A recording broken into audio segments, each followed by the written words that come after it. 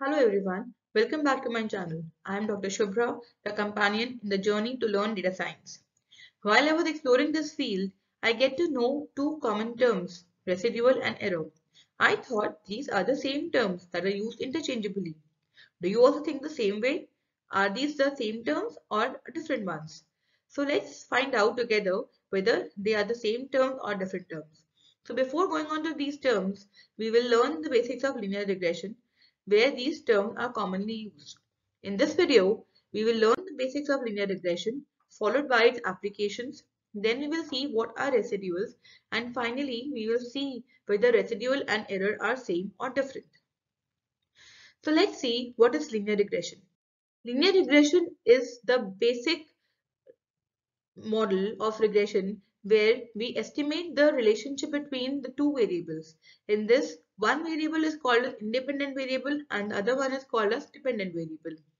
If you will see this diagram, the blue dots are represented as data points of our data, and the black line plotted is a line of regression, which is estimating the relationship between the independent variable, which is being plotted on the x-axis, and the dependent variable being plotted on the y-axis.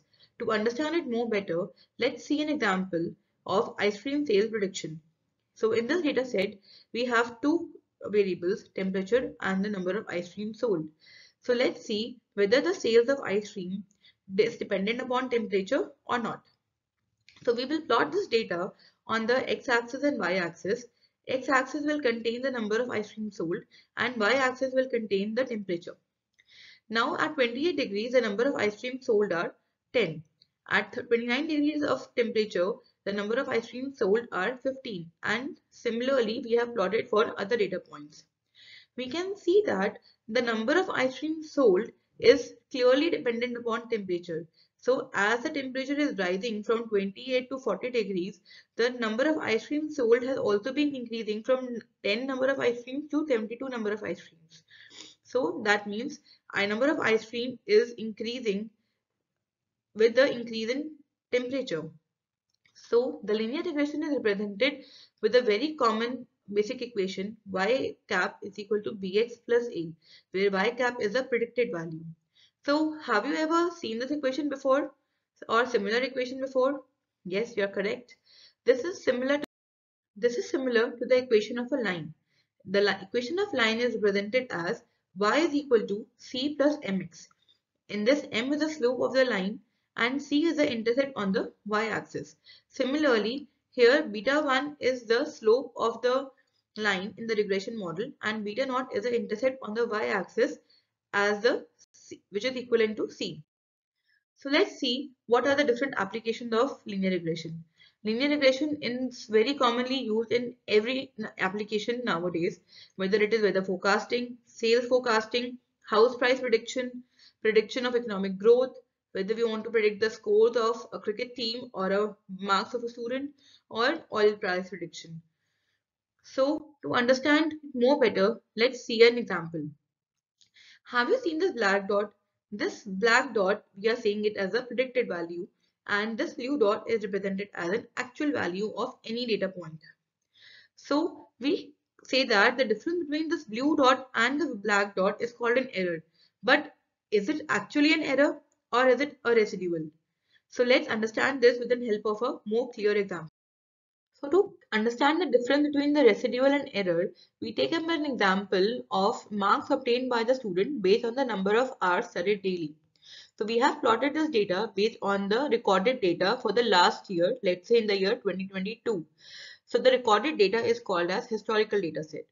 Now this red dot is representing the marks obtained by the student is 60 for if he has studied for 10 hours daily. And this blue dot is representing the actual marks. Let's say the actual marks are 80.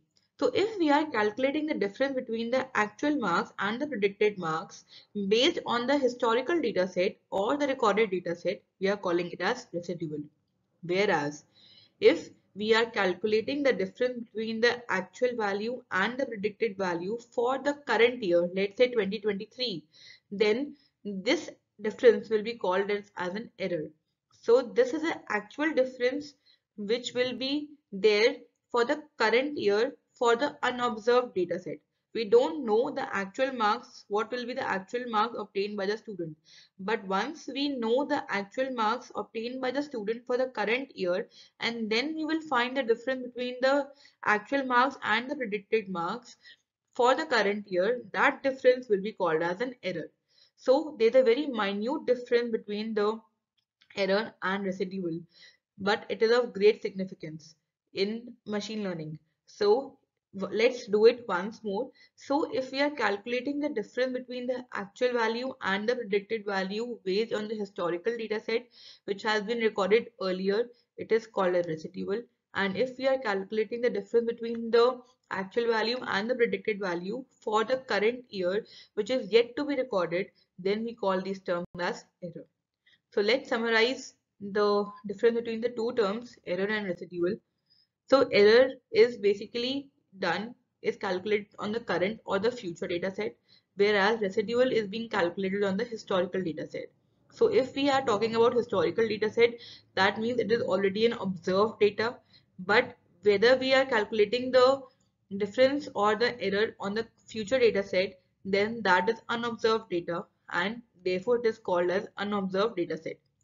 So residuals value are near to accurate value, but error are the more accurate value on the current data. So that's all the difference between the residual and error. So these two terms are not the interchangeably used terms. There is a minute difference, but it is of great significance in the field of machine learning. So if you find my video interesting and meaningful, please like and share my video. And for more such interesting videos, please subscribe to my channel. Thank you.